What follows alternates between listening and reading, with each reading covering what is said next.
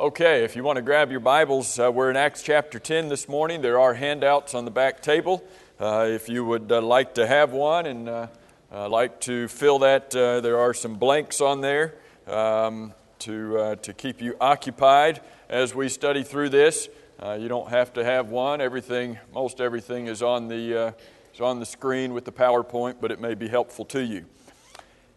We're in Acts chapter 10 this morning, and we're going to take 2 weeks to cover this.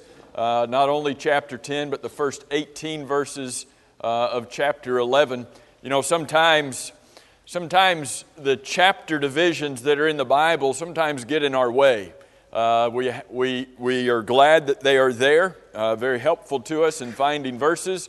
But sometimes we come to a chapter division and our minds just sort of disconnect. They sometimes just put an automatic disconnection in between those two chapters because we see, okay, here's a new chapter. It's about something different. And such is not the case so often as you're reading the Bible. And such is definitely not the case here in Acts chapter 10. The chapter 10 has 48 verses. And so that's a long chapter. But those first 18 verses of chapter 11, you need to have those connected in your mind with chapter 10.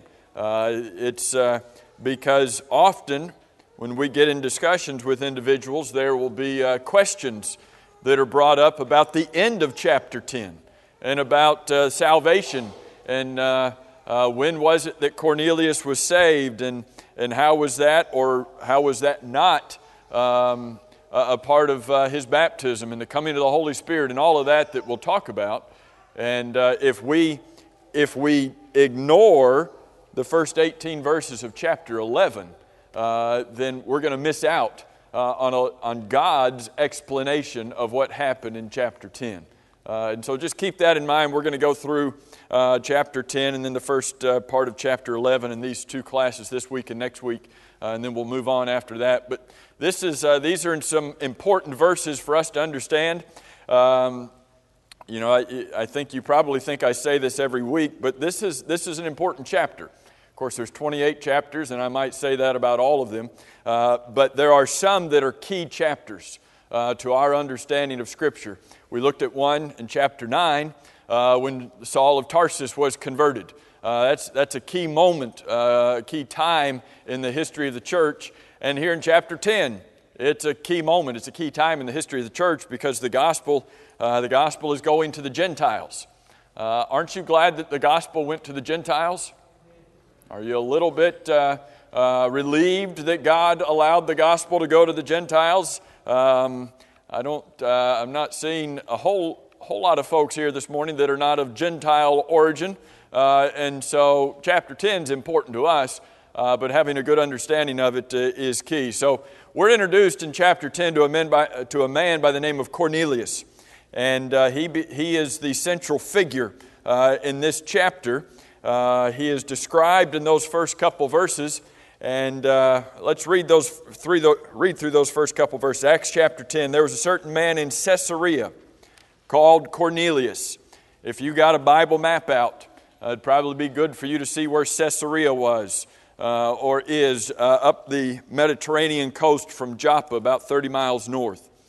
There's a man there named Cornelius. He was a centurion of what was called, the New King James says, of what was called the Italian regiment. Or you might have the word cohort there instead of the word regiment. There's another word, and I can't remember what it is. What else do you have there? Band, that's what it was. The Italian band. This had nothing to do with trombones and drums. It might have had something to do with trumpets because we are talking about an army here.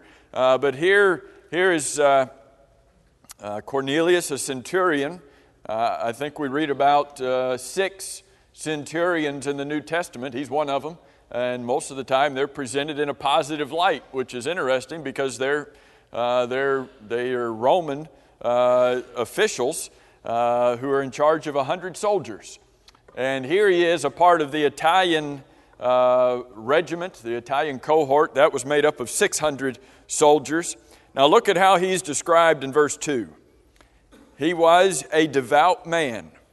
He's very reverent in his devotion to God. He was one who feared God with all his household.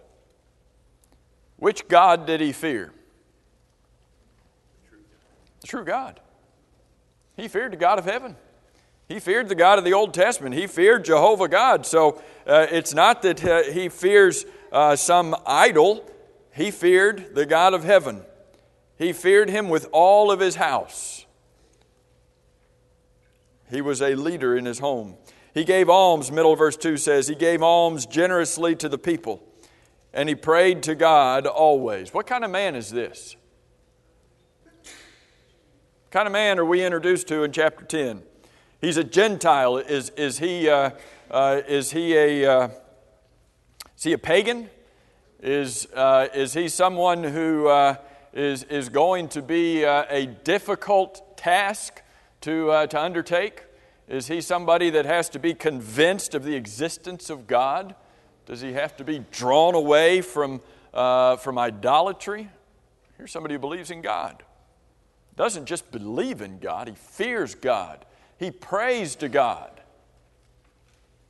Now, what's interesting about this man is that as devout and as religious as he was, this man is not saved. You go over it, look in verse 22, and we'll jump through some of these verses.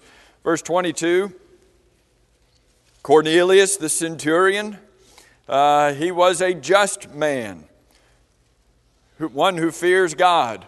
He has a good reputation among the people. Look down in verse 30, where it says that he had spent time fasting, and while he was fasting, and this is Cornelius' rendition of it in verse 30, while he was fasting, a man stood before me in bright clothing.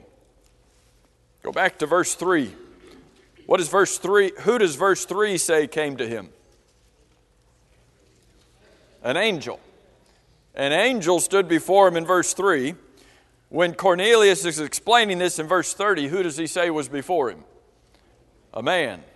Is that a contradiction? No. What did the angel look like? The angel looked like a man. So here is an angel that takes on a human appearance. This angel comes to Cornelius. Would that get your attention? An angel comes to you, a man comes to you in bright clothing. He calls you by name. You don't know him. He calls you by name in verse 3, Cornelius. What is it, Lord? Lowercase l. What is it, Lord? It's just an expression of respect. Wouldn't you be respectful to somebody who came to you in bright clothing you didn't know and said your name? Maybe you wouldn't be. I don't know. You live in South Florida. Maybe some of that South Florida's dug into your blood and you wouldn't be respectful. But here's Cornelius. He says, what is it, Lord? What do you want? What can we do? In verse 4, the angel said, your prayers and your alms have come up for a memorial before God. Now send men to Joppa. That's where Peter was. For Simon, whose surname is Peter. He is lodging with Simon a tanner, whose house is by the sea. King James says, he will tell you what you must do. When the angel who spoke to him had departed, verse 7, Cornelius called 2 of his household servants and a devout soldier from among those who waited on him continually. And when he had explained all of these things to him, he sent them to Joppa. Here's Cornelius who sees this vision. He's told to send for a man named Simon, whose surname is Peter. Where is Simon lodging? Simon's lodging with Simon. Simon is lodging with Simon, a man who's a tanner. We didn't get to finish chapter 9 last time, but look at the very end of chapter 9. After Peter had raised Tabitha from the dead, verse 43, the last verse of chapter 9 says that he stayed many days in Joppa with Simon a tanner. Now, this is about all we know about this man named Simon, is that he's a tanner. You go down to chapter 10 and verse 6, he's called Simon a tanner. And then you go down later, I think it's verse 32, is where Cornelius is again recounting this occasion, and he says there that Peter was staying with Simon a tanner by the sea. This is all we know about that. He's a tanner. What's a tanner? A what? A leather worker. A tanner is someone who worked with animal hides to make a variety of whether it be clothing or maybe upholstery for his chariot, or a nice lazy boy. Maybe he invented the lazy boy recliner. But here's a tanner. Where do you get leather? Where do you get hides? Usually from dead animals, right? To a Jew, what was a dead animal? Here's something that's unclean. You look at Peter, and you look at Peter when we get to chapter 10, where he is having to be convinced by God to go to the Gentiles because they are unclean.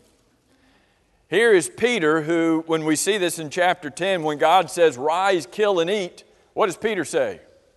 No way, Lord, I wouldn't have anything to do with something that's common or unclean.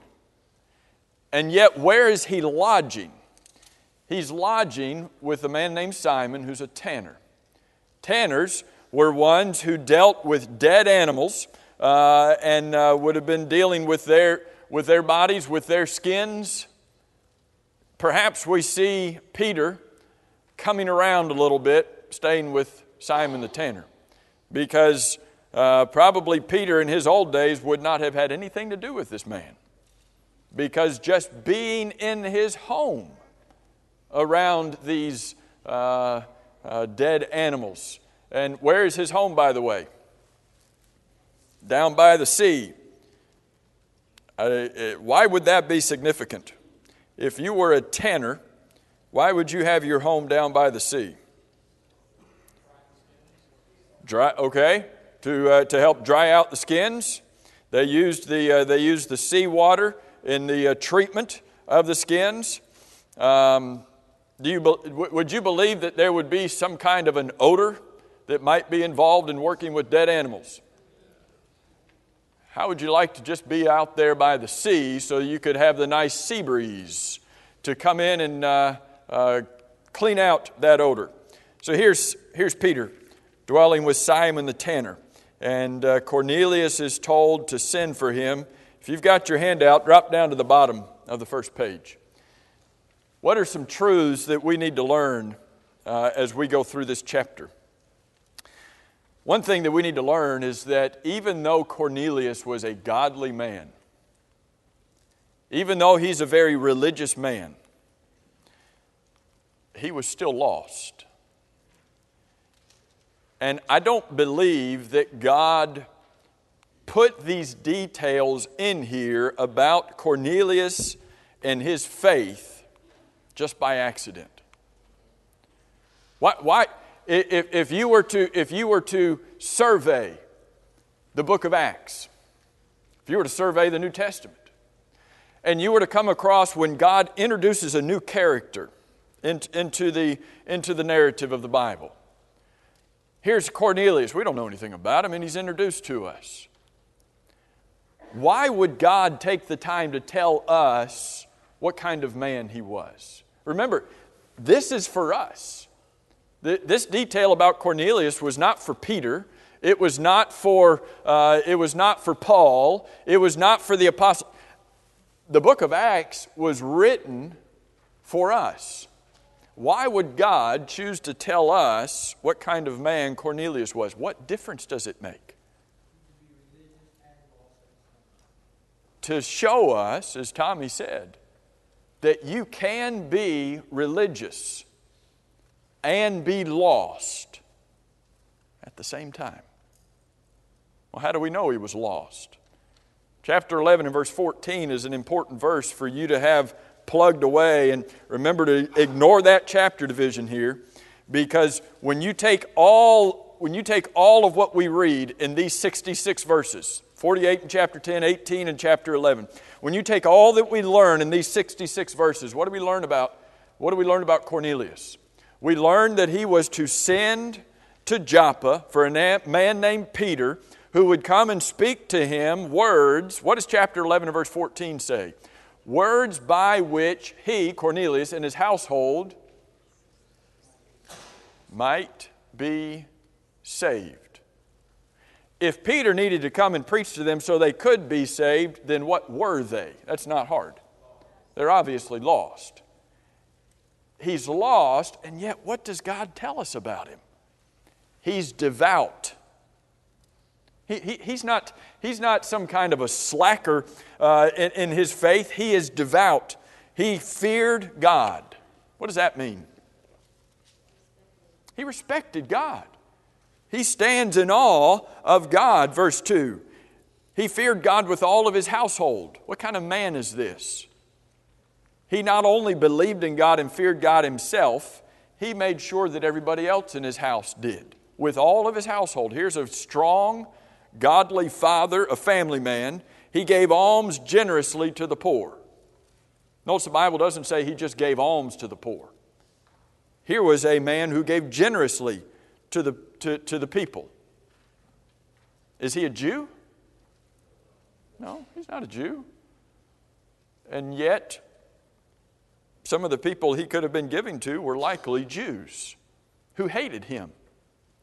He prayed to God. How often does verse 2 say that he prayed to God? Continually. Here's a man that may have been praying to God more than you and I pray to God. He prayed to God always. Here's a man that we saw in verse 22 is described as a just man. Some translations say in verse 22 that he was a righteous man. He had a good reputation among all the nation of the Jews. Would that have been hard to come by? You're a Gentile. That's strike one against you for having a good reputation. You are a Roman soldier. Strike two against you for having a good reputation among the Jews. You are a Roman centurion. That means you're over these Roman soldiers. Strike three. What does he have going for him? Well, if you take those things, did he have to work in order to have a good reputation among the Jews? Here's a man who was religious. You look in verse 30. How many people do you know that fast? What does that tell you about how pious this man was? 4 days ago I was fasting, verse 30, until this hour. And yet, the Bible says that this man wasn't saved. There's a lesson in that for us. God does not put these details in here simply to fill up space. He puts all of these details in here so that we can recognize, just because I might look good on the outside and just because I might have a faith in God. Oh, there's no doubt he believed in God. He's not saved by just belief only like a lot of religions. That's right. And so we learn that faith, or that salvation, the salvation does not come by faith only. This man had to be taught the Scriptures and he had to obey the Scriptures in order to be saved. Now, what else do we see with Cornelius? The back side of your handout, letter B. What other truth can we learn from this? And I want you to hear this carefully because I don't want you to misunderstand this. It is sometimes stated, is frequently stated, that an alien sinner is not saved by prayer. Is that true? Well, the Bible nowhere says that we can be saved by prayer. Sometimes it's stated another way, that God does not hear a sinner's prayer. That's stating it a little bit different. On the one hand, sinners are not saved by praying. And that's true because the Bible does not teach that a sinner is saved by praying. The sinner's prayer is not found anywhere in Scripture, and yet that's so common for man to say today. That's what man needs to do to be saved. But to say it another way, that God does not hear a sinner's prayer. Now, what is usually meant by that, not what does that statement mean, but what is usually intended by that statement, is that God does not save a sinner when he prays. Just because a sinner prays to be saved, God does not save that sinner. Or more closely, it would be said that God does not answer a sinner's prayer. Is God obligated to answer a sinner's prayer? No. God is obligated to... Okay. All right. His answer may be no. Richard's very good about keeping me straight and making sure I don't leave any loopholes. God's eyes are over the righteous. His ears are open to their prayers. But the face of God is against those who do evil. Book of Proverbs says that the prayer of a sinner is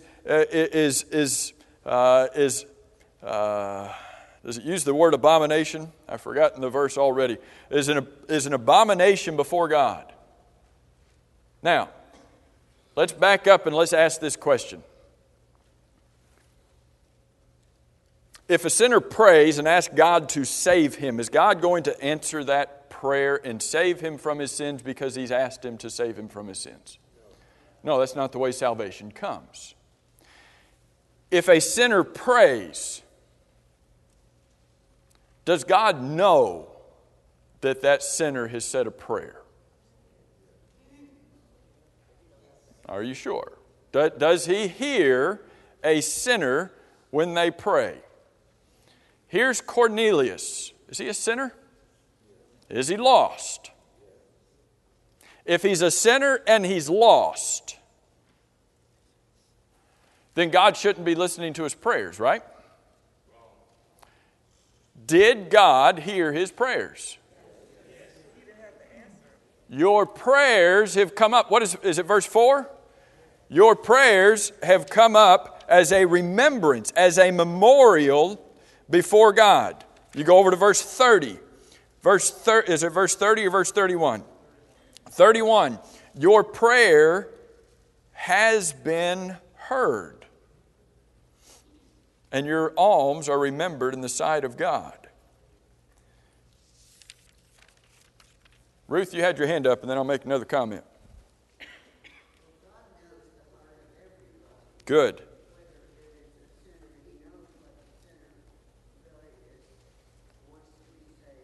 That's right. That's right.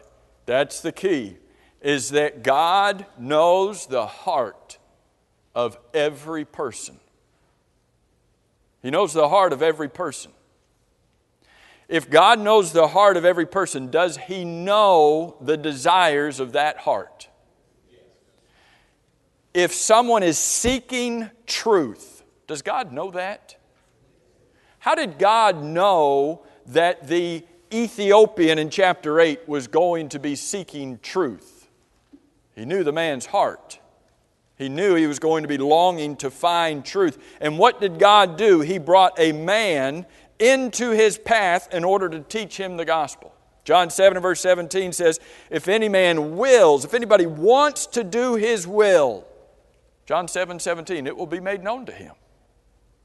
If someone hungers and thirsts after righteousness, Matthew 5 and verse 6, what does the Bible say? It's going to be filled. Does God know a person's heart? Yes, He does. Richard, and then Chris. 2 Chronicles 16:9, as the Lord search Yes. those who have blameless hearts.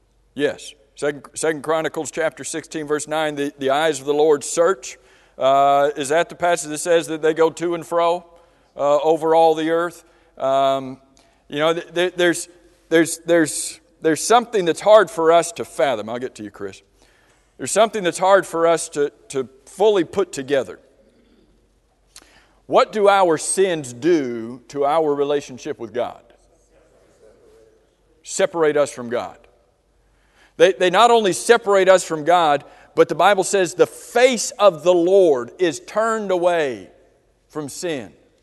Habakkuk chapter 1 and verse 13, we know Isaiah 59, 1 and 2, that our sins separate us from God, perhaps better than we know Habakkuk chapter 1 and verse 13, where it says that the eyes of the Lord are too holy, they're too pure to behold evil. God cannot look upon evil. There's a separation there. And yet, does He know the heart of every man? Yes. Is every man a sinner? And yet, God knows their heart.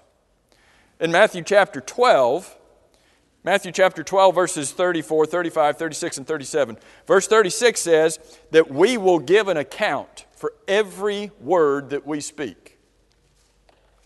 Was that true or not true? That's got to be true. Well, how does God know the words that I speak when I'm a sinner if He doesn't know what I'm doing when I'm a sinner? We've got to balance that out to understand what Scripture really says. Chris? God does say if you knock on the door, it will be open to you. So if you want to do what God wants you to do, God will come to you. And like in this situation here, He sent men to speak to Cornelius and his household in order that they may be saved. That's right. There's God. 1 Timothy chapter 2 and verse 4 says, God wants all men to be saved. Is that true? 2 Peter 3 verse 9 says He's not willing that any should perish. He doesn't want anybody to perish, and He wants all to be saved. If there's somebody searching for truth, even if that one is lost, and that one says to God in prayer, however he thinks he can say it to God, God, help me to find the truth. Is God going to bring truth into that person's life? Yeah, that's what Scripture says. So I want us to at least see that connection, those 2 points, that no, prayer does not save a sinner.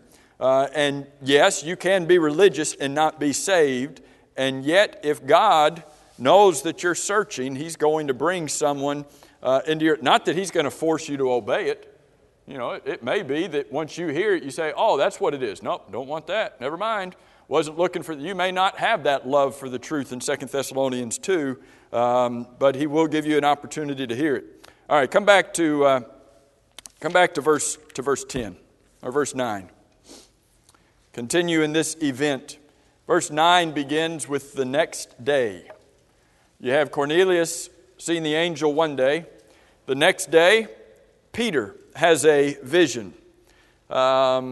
Look at verse 9. Next day, as they went on their journey, the 2 servants and the soldier that Cornelius had sent, Peter went up on the housetop to pray about the 6th hour. What time was that? Noon. When was we didn't say this back in verse 3. When did Cornelius see his vision? In verse 3. About the 9th hour. What time was that? 3 o'clock. Go back to chapter 3 for just a second. Look at the very first verse of chapter 3.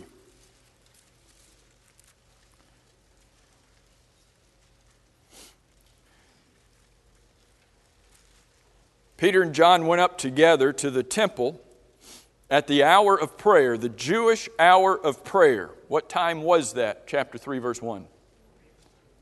The 9th hour, 3 o'clock. So the Jewish hour of prayer was 3 o'clock in the afternoon, the 9th hour. when you come to chapter 10 and verse 3, when did Peter see the vision? When did he see the angel coming to him?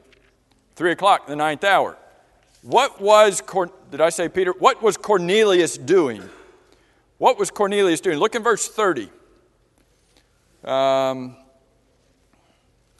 in verse 30. Cornelius said, 4 days ago, I was fasting until this hour. Does New American Standard, what is it? It says something like, to this very hour. Is that what it says? It was almost to the very minute, but it's to the very hour. So it had been almost exactly, I guess, 96 hours, 4 days. He says, I was fasting until this very hour, and at the 9th hour, verse 30, he says, I prayed in my house. Where had he learned this? He's a Gentile. He's a Roman soldier. But apparently it had contact with some Jews somewhere along the way, had learned of the God of the Jews, and was even praying to the God of the Jews at the hour that the Jews prayed. At the 9th hour, he was praying. That's when the angel came and appeared to him. So, come back to when Peter saw his vision in verse 9. Peter went up on the housetop to pray about the 6th hour. That's noon. Verse 10 says, then he became very hungry and wanted to eat. Does that describe you around noon?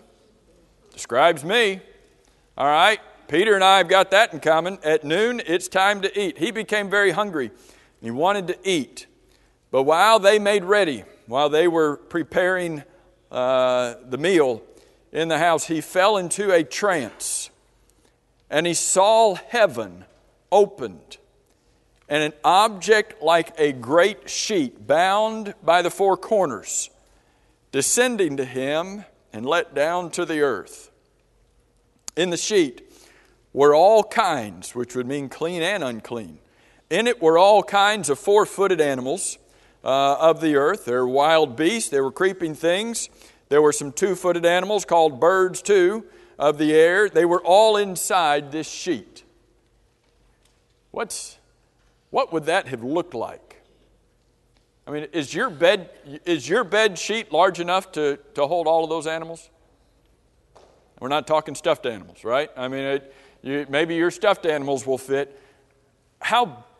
In Peter's mind, how massive is this coming down? Full of all of these animals. And then he hears a voice in verse 13. A voice came to him, said, rise, Peter, kill and eat. I don't know that I had thought about this before this point right now, but had Peter heard that voice before? A voice came to him. What did it sound like? Did it sound like the same voice that said, this is my beloved Son in whom I am well pleased? Had Peter ever heard that? Yeah. Peter had heard that. Had Peter heard this voice? Did he recognize the voice? If you had heard God speak at one point, if you heard that voice again, you think you'd recognize it? Yeah, I'd say that voice would have, that sound would have been imprinted on your soul. Yeah, I'll recognize that voice again. Because if he calls me on the phone, I don't want to be tricked into thinking he's somebody else. A voice came and said, rise, Peter, kill and eat. What's the first word you have in verse 14? Isn't that a great word for Peter? The word but. That just sort of describes Peter. Here's what Peter is supposed to do, but Peter didn't always do what he was supposed to do. But Peter said, can you imagine? Can you imagine saying this? Not so, Lord. Now, no doubt he feels that this is a test. No way, Lord, not me, for I have never eaten anything common or unclean. Now that's pretty good to be able to say as a Jew, isn't it? As a Jew, that's a moment of pride. No way, Lord. I have never eaten anything common or unclean. That's not me, Lord. You know me. And a voice spoke to him again the second time. If you ever had to tell your children to do something a second time, was your voice a little different the second time? Was it a little more straightforward the second time? That was the first bell, right? All right, good. A voice came to him the second time. What God has cleansed, you must not call common. Don't you dare call common what God has cleansed. This was done 3 times, and the object was taken up into heaven again. Not just once, 3 times. So this sheet comes down with all of these animals. 3 times Peter sees this sheet. 3 times a voice says, "Rise, Peter, kill and eat." 3 times the voice says, what God has cleansed, you must not call common. Comes down, "Rise, Peter, kill and eat." Do not call what God has cleansed common. Over and over, and then it goes back. If you were Peter, how many times did Peter deny Christ? 3 times. How many times did Jesus ask Peter in John 21, "Do you love me?" 3 times. How many times does God have to show Peter this vision? 3 times. That's a magic number for Peter. Yeah, the resurrection of Christ was on the 3rd day. Go back to Genesis 41. We'll finish with this, I guess, because we'll run out of time otherwise. Look in Genesis chapter 41. And I don't know that this has the significance that we see here. Look in Genesis 41.